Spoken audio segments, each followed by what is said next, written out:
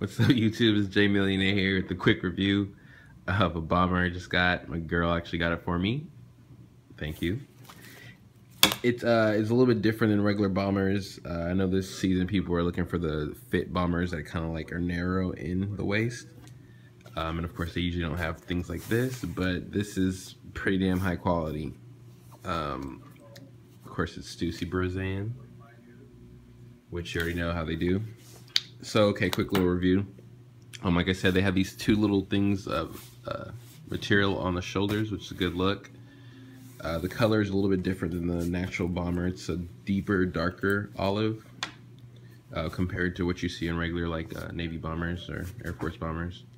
The side pocket on this one still has those pencil holders or pin holders and a smaller compartment here. Of course, it is kind of small compared to other bombers I've seen. But I mean, what are you really gonna be putting there anyways? You know, hot sauce, whatever. The cuffs on these are just right size. My Ralph Lauren bomber I have is a lot longer. It's a lot thicker material, but you can still tell this is pretty good quality. I mean, even the material is just like a satinier or shinier, I guess you could say. Either way, it looks pretty dope. Inside, like I said, it's quality. If you feel this, it's like super soft. What is this, satin? What is this, velvet? Nah, but it's really nice. The shine on this, like I said, it's kind of similar to the outside, but even more so. And it's a different color orange, and like I said, you see on other bombers. It's a lot more vibrant. I don't know if the camera's picking it up, but it's a lot more plush. Inside pocket on this one's pretty deep, deeper than the side pocket, and of course, I always wanted something like this instead of the reverse jackets they have where it's similar to the front flaps. Down here, I like the actual side one right here.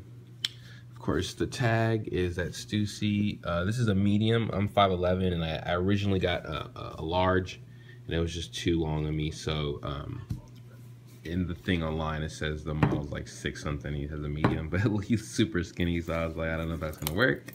But of course, I ended up getting the medium, so I guess I should just trust the website. On the outside has a regular flap, pockets in the front, of course, semi-deep, and of course that orange in the middle, or in the liner.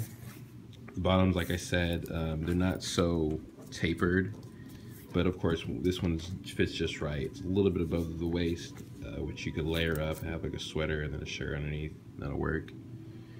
The rear on this one is of course just like any other jacket, and the shoulders actually come all the way to the back, which is pretty dope. Good look.